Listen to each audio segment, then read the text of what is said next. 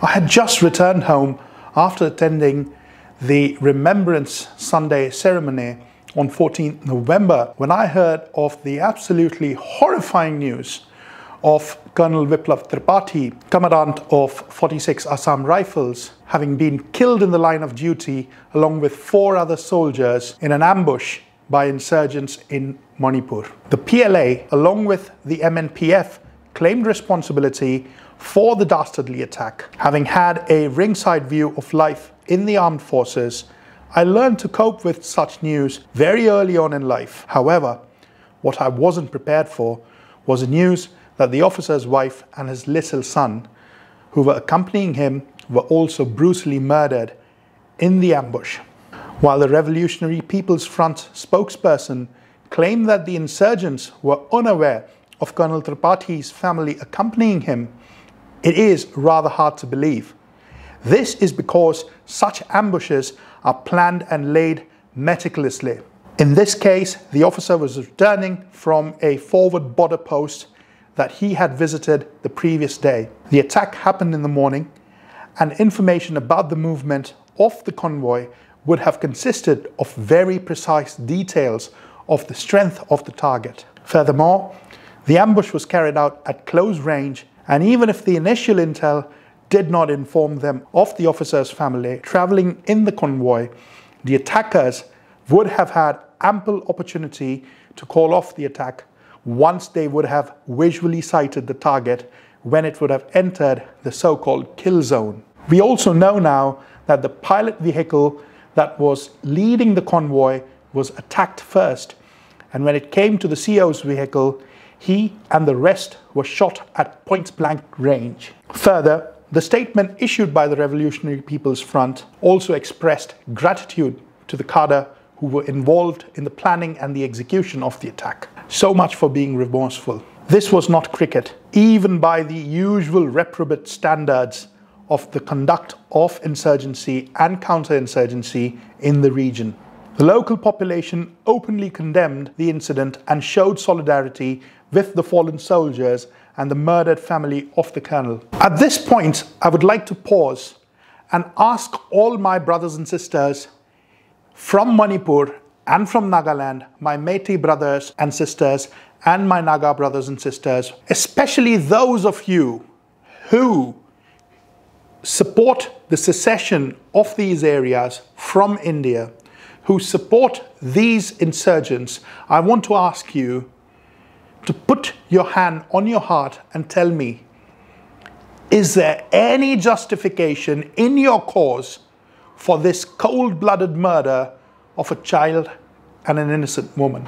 On 4th December, just around sunset, the Special Forces of the Indian Army laid an ambush after receiving intel indicating the movement of insurgents through a particular road in the Tiru area of Mon district in Nagaland. A pickup truck carrying daily wage coal miners passed through the road and did not stop when signaled to by the army. The army started firing at the truck, causing the death of 8 innocent civilians. Whilst this is no justification, I must highlight the context of how troops engaged in counterterrorism and counterinsurgency operations have very clear rules of engagement based on thresholds being crossed, and for a very good reason, as we'll see in the next example. Just last year, in a similar case, a jihadist drove past the checkpoints in Pulwama, Kashmir, after being signaled to stop. His car was fired upon by the forces, and although he escaped, the car was found with an IED that used 20 kilograms of explosives. Coming back to Nagaland, the locals who witnessed the incident gathered in mobs and attacked the army with daos, local machete-like swords, and stones, causing the death of 1 trooper and injuring 7 others. The army fired back at the mob in self-defense, in turn causing the death of 6 more civilians. The army says that there was a major intel failure that led to this absolute debacle of an operation. I can fully understand the skepticism that some may have towards the army's explanation, given that this region has seen its fair share of excesses carried out by the security forces. There has been, and rightly so, a massive outcry in the nation after this incident, calling for justice for the innocent lives lost and to hold accountable those responsible for this tragic incident. At this point, I would like to take a pause and address all my fellow Indian countrymen, regardless of where you come from, whether you're Nagas, whether you're Meiteis, whether you come from Arunachal, whether you're Bengalis, whether you're Ahomia, whether you're from Kerala, whether you're from Tamil Nadu, whether you're from Kashmir, you're from Gujarat, Delhi, whatever your political leaning is, whatever you think about the armed forces of India, whether you support them wholeheartedly the way I do, or you're absolutely against them, whether you love India or hate India, I want to ask you, can there be any justification for the killing of innocent daily wage laborers the way it happened in Nagaland? Can we say we condone such an incident? Or do we all want accountability? I for sure want to see those responsible for this being taken to task, because I was definitely outraged by the loss of innocent lives of my fellow countrymen. Both these incidents seem to have set some precedents. The killing of the Assam Rifles officer's family was a red line crossed. Notwithstanding the odd case of collateral damage, both sides have always abided by a gentleman's agreement, which now lays breached. If this is a sign of things to come, it surely doesn't bode well for the future of the region, and definitely not for the future of India. On the other hand, after the killing of innocent civilians in Nagaland, the country, for the very first time, witnessed the security forces and the government own their mistake, saying they messed up. The contriteness was clear from the tone of the Home Minister, Mr. Amit Shah, as he addressed the Parliament on the incident.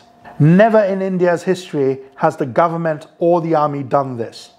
We have, in fact, sadly only seen the opposite happen once too often. This precedent of taking ownership and accountability is definitely something we can all say we want to see more of from our government. My association with the Northeast, and in particular with Nagaland, albeit indirect, goes back many decades. In fact, far before I was born. It goes back to the days when my grandfather, soon after Nagaland gained its statehood, served as one of the first chairmen of Nagaland Public Service Commission. Now, he used to tell me stories about this stupendously beautiful frontier of India where lived these diverse yet lovely people. And he just couldn't stop speaking about them. I was really fascinated listening to his tales of this beautiful land. Sadly, this incident, this recent incident, only brings back bad memories. It has rightly revived the calls for discussing the repealing of one of India's most controversial laws, the Armed Forces Special Powers Act, or AFSPA.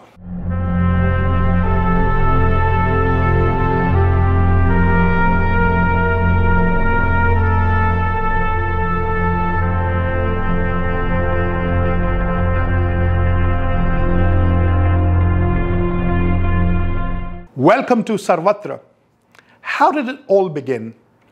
Well, as with most miseries that the world endures today, it all started with the British. In 1942, under the British Raj, the central government of India passed the Armed Forces Special Powers Ordinance to allow the use of the armed forces for quelling the Quit India movement. So, it is this British Raj vestige that has mutated into the AFSPA of today. Fun fact, this ordinance still exists by the very same name in Bangladesh. Ordinances inspired by the Armed Forces Special Powers Ordinance of 1942 were used soon after independence to stop the violence that resulted from the partition of India in 1947. Now, before we delve deeper into the historical background of the AFSPA, it behoves me to put this on record. Unlike some banana republics in India's close proximity,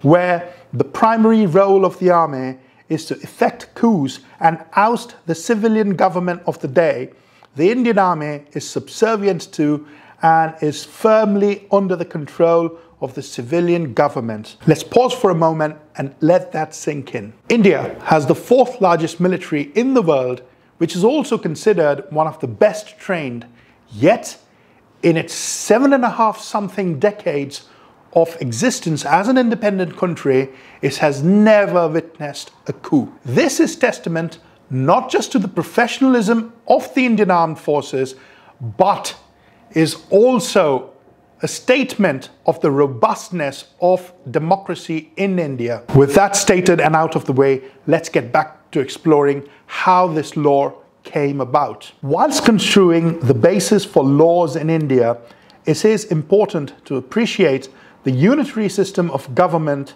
that India has by virtue of the fact that India is a union of many states. There is a clear demarcation between the responsibilities of state governments and those of the central government. Article 355 of the Indian Constitution makes it incumbent on the Indian Union to protect the states from external aggression and internal disturbance. Now, that being said, law and order is a state subject. So, in 1955, when the government of Assam, remember Nagaland was a part of Assam then, couldn't put down the violence that emanated from the Naga insurgency, it enacted the Assam Disturbed Areas Act, which provided the legal framework for central paramilitary forces, in this case the Assam Rifles, to aid the state law enforcement in maintaining order. Now, without such a framework, the Assam Rifles would have no legal authority to assist the state police. To make this clear, let me give you an example. A policeman from Karnataka is governed by the Indian Police Act of 1861 and by the Karnataka Police Act of 1963, wherein his duties and responsibilities are enumerated, such as the power to arrest, to carry out searches, to regulate traffic, etc., etc. However, an army officer whose unit may be based in Karnataka has no such powers. Coming back to Nagaland, when the Assam police, along with the assistance of the Assam Rifles, failed to subdue the Naga rebellion, the Armed Forces Assam and Manipur Special Powers Ordinance was passed in 1958, which was replaced the very same year with the Armed Forces Assam and Manipur Special Powers Act of 1958, or AFSPA. This act allowed the centre to use the armed forces to assist the state government's law enforcement agencies. After the territorial scope of the act was extended to include Arunachal Pradesh, Meghalaya, Tripura, Nagaland and Mizoram, the act was renamed Armed Forces Special Powers Act of 1958. Similar acts were enacted to tackle militancy in Punjab and later in Jammu and Kashmir via the Armed Forces Punjab and Chandigarh Special Powers Act of 1983 and the Armed Forces Jammu and Kashmir Special Powers Act of 1990, respectively. The content of all these acts is very similar, with minor logical changes made to address the peculiarities of the regions that they are applied in and the nature of the insurgency there. There is an entire industry that has been for many decades spreading this misinformation that the AFSPA grants the armed forces special powers to be trigger happy, to kill, to rape, to kidnap, and grants them immunity from prosecution for any human rights abuses that they may indulge in. This is patently false. I'm putting links in the description of this video to the text of the act so that you can read it firsthand. When you read it, you'll realize that the so-called special powers that the armed forces are given under this act are basically police-like powers that the armed forces otherwise don't have, along with immunity from prosecution to the extent and similar to that which police officers enjoy whilst performing their duty. Let's now briefly examine this anyway brief law. The law has 6 sections which are as follows. Section 1 details the territorial scope of the law. Section 2 provides definitions of relevant terms. Section 3. Now this is the first of the contentious sections, as it deals with how areas are designated as disturbed so that the act can then be applied to those areas. If the governor of the state where the law is being applied, or in the case of a union territory, its administrator, who usually is the lieutenant governor, or the central government, is of the opinion that the whole or any parts of the state or the union territory is, and to quote the act, in such a disturbed or dangerous condition that the use of armed forces in aid of civil power is necessary, then the governor or the administrator of the state or the union territory or the central government can declare those regions to be disturbed areas. To summarize, the governor, lieutenant governor, or the central government has to first declare the state or parts of it to be disturbed before the law can be applicable there. The use of the phrase "in aid of civil power" is noteworthy. It is not like martial law has been imposed. The civil administration is still in control. The armed forces only aid and help them. Now, some might find the usage of the phrase is of the opinion to be one that adds subjectivity and ambiguity to the law. Bad news. This is not the first or the last time that we would find laws across the English-speaking world being drafted so. Good news, it rarely allows for broad interpretation, especially in a democratic setup where the government is answerable to its people. This is also the case here. In 1997, the Naga People's Movement of Human Rights filed a writ petition to the Supreme Court of India questioning the constitutionality of this law. Long story short, the 5-member bench, including the Chief Justice of India, quashed this contention and confirmed that the law was indeed constitutional. But what's important in the context of today's video's topic is that in the very same ruling, they also clarified, making relevant citations to the Constitution, that the governor of the state or the administrator of the union territory or the central government do not have the arbitrary or unguided power conferred on them to declare an area disturbed. It further clarified that the government must periodically review the declaration at a period not exceeding 6 months before either extending it or revoking it. So, the declaration of a disturbed area is not arbitrary and it is not indefinite, and it is based on a constant review of the situation on the ground. Moving on to Section 4, it only gets more contentious. This defines these special powers. This section grants personnel of the armed forces serving in a disturbed area the power to use force to maintain law and order, to the extent of even shooting and killing an offender where necessary. It grants them the power to destroy ammunition dumps, hideouts, training camps, and other structures being used for illegal purposes. It grants them the power to arrest someone and do so even without a warrant if the offense committed or being committed is a cognizable offense. It grants them the power to search premises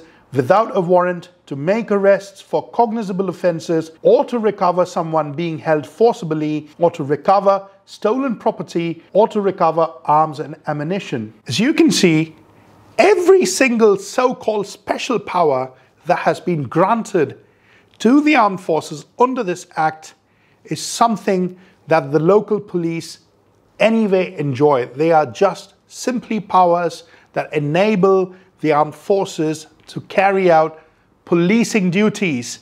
These powers are identical to what a police officer anywhere in the country has, regardless of whether the AFSPA is applicable in that region or not. My apologies, but you are going to hear me say this over and over again. I am going to repeat this again and again in the video, simply to drive home this point. These special powers are policing powers. Moving on, Section 5 requires a person arrested under the Act to be handed over to the police with least possible delay, along with a report detailing the arrest. This flies in the face of that widely circulated, widely propagated myth that under this act, the armed forces are allowed to kidnap and abduct people. The last section of the act, section 6, is one that perhaps has been used the most to portray the law in bad light. The dominant myth surrounding this section is that it provides the armed forces with the power to act with absolute impunity, with no fear of and with full immunity from prosecution. Again, a blatant falsehood. All it takes is a very cursory glance at the very clear text of this act to tell you that yes, they can be prosecuted, but with the prior sanction of the central government. This so-called immunity is identical again to what police officers and other public servants, including the armed forces personnel, are granted under section 197 of the Code of Criminal Procedure 1973. Such protection is necessary to ensure public servants can perform their duties without being dragged into one flimsy lawsuit after another. By now, it must be amply clear to even those of us who've got half a brain that this act is not a license to kill. It doesn't allow or grant the armed forces powers to kill, rape, abduct, be trigger happy. In fact, what it does is it acts as a legal bridge. It provides the armed forces the legal authority to carry out policing duties, an authority that the armed forces, due to their charter, otherwise do not have. By now, it would also be amply clear that this law has a reputation it simply doesn't deserve. The original British law enacted to quell the Quit India movement protests, that is, the Armed Forces Special Powers Ordinance of 1942, by its very name, conveyed very clearly that it was a colonial law drafted with the intention of using force by a foreign power against the natives of a land who were to be subjugated by force. As my brother once said to me, if when naming the AFSPA, had the great lawmakers of independent India used their independent thinking to come up with a better and less draconian sounding name that conveyed the true spirit of the AFSPA, say for example, Armed Forces Policing Powers Act or Armed Forces Civil Law Enforcement Act, etc., etc., instead of lazily naming it after a colonial era ordinance, would it have helped reduce the unfair criticism that this act receives many a time simply because of how its name sounds? One wonders. At this point, I must mention that apart from those media organizations that may have a bias against India, this law has been criticized even by the United Nations and by the Supreme Court of India. The Justice Jeevan Reddy Commission went so far as calling the act a symbol of hate, oppression, and an instrument of high-handedness. The Santosh Hegde Commission, constituted to probe the killing of 6 people in an encounter in Manipur, is working at making the AFSPA more humane and the security forces more accountable. However, the same commission also dismissed the claim that the security forces lack any accountability under the law. Then what about the killing of the CEO of 46AR, along with his men and his family? What about the killing of the innocent coal miners in Nagaland? What about the many cases of alleged rapes, killings, and other human rights abuses purported to have been carried out under the auspices of this law? Firstly, as we have just seen, after having gone through the text of the law, there's nothing in the law itself that supports or condones such acts. Such acts, whether committed by the armed forces or by the insurgents, are always extrajudicial. They have no place within the law. They are crimes, plain vanilla crimes. The AFSPAs being applicable or not being applicable has no bearing on these crimes being committed. Then why do these crimes happen? Why do they happen at a frequency much higher than in other parts of India? That is not because of the AFSPA. Whether the AFSPA was there or it wasn't there, these crimes would happen because these places are hot conflict zones. They are disturbed areas. There are ongoing conflicts in these areas. I must also set the record straight here. An overwhelming majority of the cases of human rights violations that were brought to fore have been found to be based on false allegations. But even a single allegation that proves to be true is bad enough to tarnish the image of the Indian Armed Forces. We can't just wish away actual cases such as the Malom massacre, which prompted Irom Sharmila to start a decade-and-a-half fast against the AFSPA, or the killing of Thangjam Manorama. A country shouldn't call itself civilized if its armies have to patrol its streets. This is especially so if they have continuously been doing so for decades. However, the Indian Army doesn't go anywhere uninvited. If they have to patrol the streets, they need to be legally authorized to do so, and the AFSPA gives them that very legal authority. If the AFSPA must go, it must require the armed forces to go. After the Punjab militancy died down, AFSPA was revoked from the state. Even as recently as 2015, we have the example of how AFSPA was removed in a phased manner from Tripura after carrying out a risk assessment of every affected district. In fact, this is a fine example of India's unitary system at work, where the CPIM, which was in power in the state, and the BJP, which was in power at the centre, despite being political opponents, worked things out amicably and successfully. Let's not forget, the law and order problems faced in these areas stem from political conflicts that require political solutions, which in turn can only be provided by the civilian governments and not by the armed forces. The latter are peacekeepers, whilst the former are peacemakers. If our civilian governments have failed to make peace, they are squarely to blame. Yet, we find the armed forces going above and beyond their remit of simply maintaining peace towards winning hearts and minds with initiatives such as Op Sadbhavna in Jammu and Kashmir and many similar ones in the northeast carried out by the Assam Rifles. While India has done what any other civilized nation in need of deploying the armed forces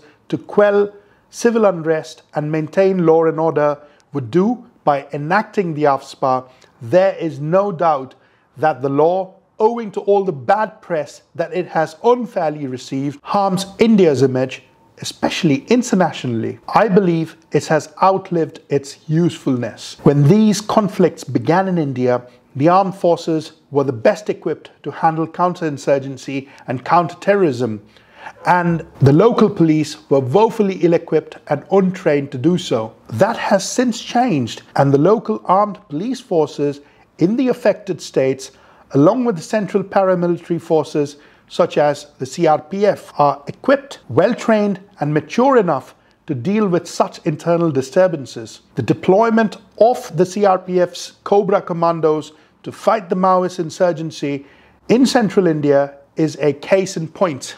It is in India's overall interest to, in a phased manner, have the local police of the states where AFSPA is applied relieve the armed forces of their responsibilities under the AFSPA and, if required, take assistance from other central paramilitary forces such as the CRPF or the BSF. The role of the armed forces should be an advisory one, to train the civilian and paramilitary forces and to provide them with intelligence. Concurrently, the civilian government and the civil administration should work towards a lasting resolution of the ongoing conflicts in the areas, as it was these very conflicts that necessitated the deployment of the army in the first place.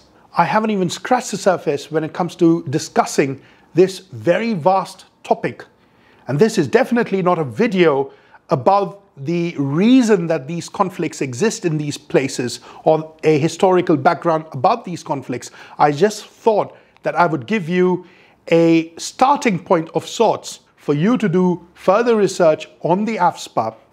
Do share with me your comments about what you think about the law, whether it should still exist, what we as a nation should do. I'm afraid that's all I have time for this time. I do, however, hope you found this video to be insightful. With that, I take your leave.